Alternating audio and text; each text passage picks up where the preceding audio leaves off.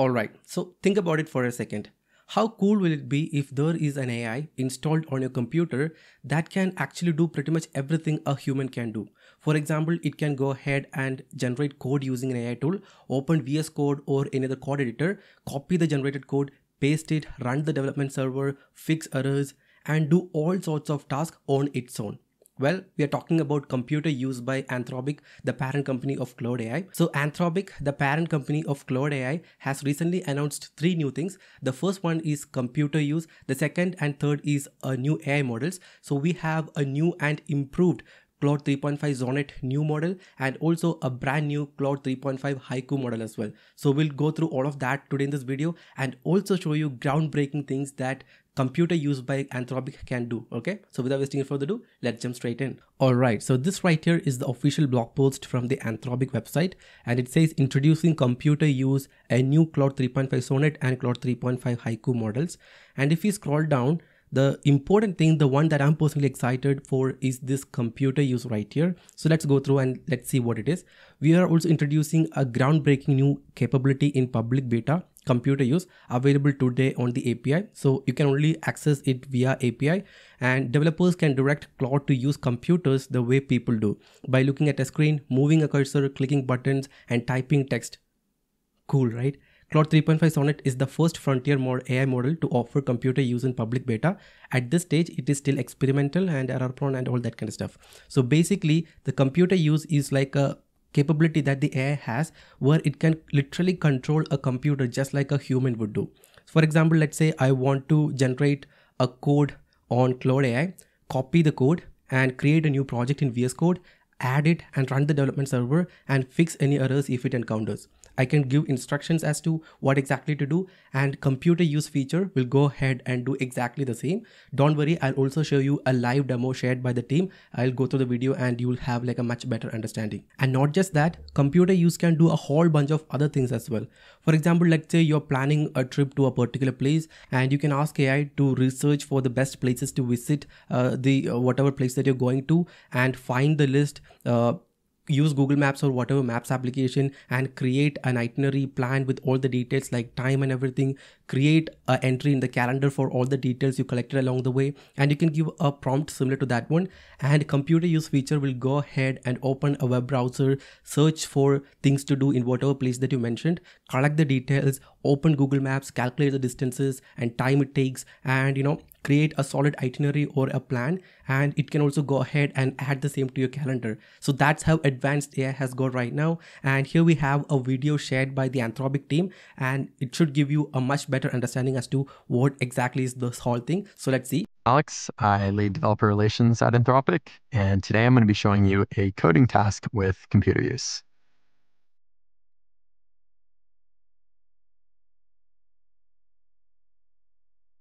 So we're going to be showing Claude doing a website coding task by actually controlling my laptop. But before we start coding, we need an actual website for Claude to make changes to. So let's ask Claude to navigate to Claude.ai within my Chrome browser and ask Claude within Claude.ai to create a fun 90s themed personal homepage for itself. Claude opens Chrome, searches for Claude.ai, and then types in a prompt asking the other Claude to create a personal homepage for itself.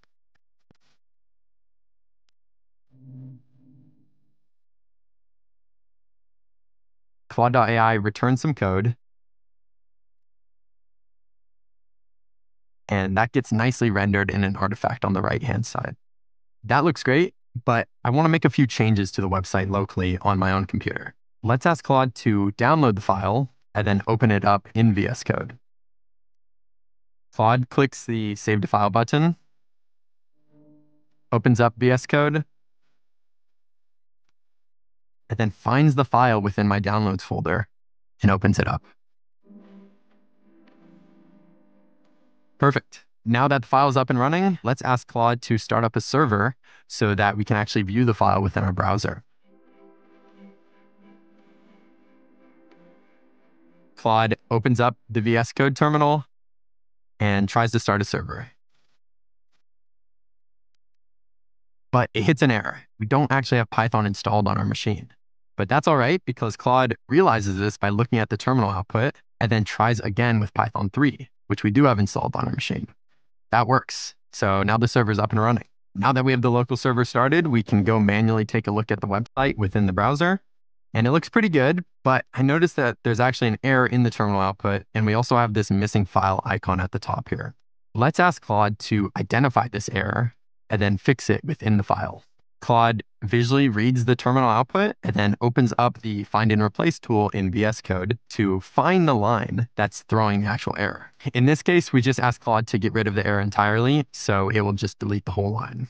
Then Claude will save the file and automatically rerun the website. So now that the error is gone, let's go take a final look at our website, and we can see that the file icon has disappeared and the error is gone as well.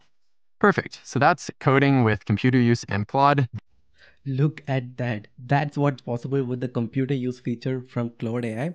And now if you want to access the same and use computer use locally on your computer right now, it's possible because it's in public beta. And in order to use computer use right now, click on this link right here, or I will leave links to this in the description below, and it will take you to this page and it will give you all the details regarding Claude computer use and how to use it, how to set up it, and all other information.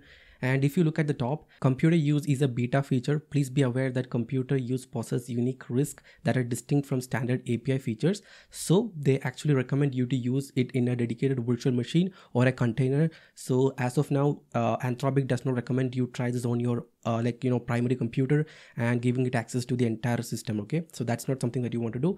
You can spin up a new virtual machine or just use it within a container, and you can be safe, and also you can go ahead and try all that features. And I will also leave link to this GitHub repo right here, which is the Anthropic computer use demo. So you can go ahead and clone this repo and run it within a Dockerized container or anything, and you can start using the same. And pretty soon I'll be creating a video trying out computer use on my computer, so stay tuned for that one. And also make sure you're subscribed. So that's for computer use. And before we wind up, let me also show you another video released by the Claude team explaining the use cases of computer use. So let's quickly watch that as well.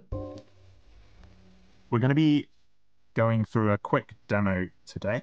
In this fictional demo, a customer, in this case the Ant Equipment Company, has come to us and asked us to fill out a vendor request form. The data I need to fill out this form is scattered in various places on my computer.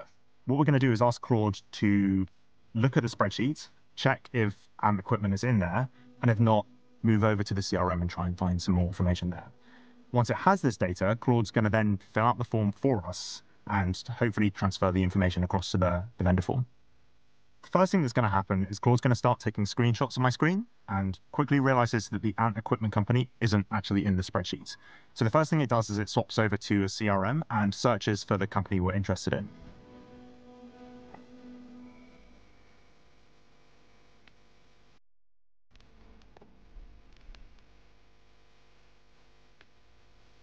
Luckily, we get a search match, and Claude then starts scrolling through the page, looking for all the information it needs to fill out this form.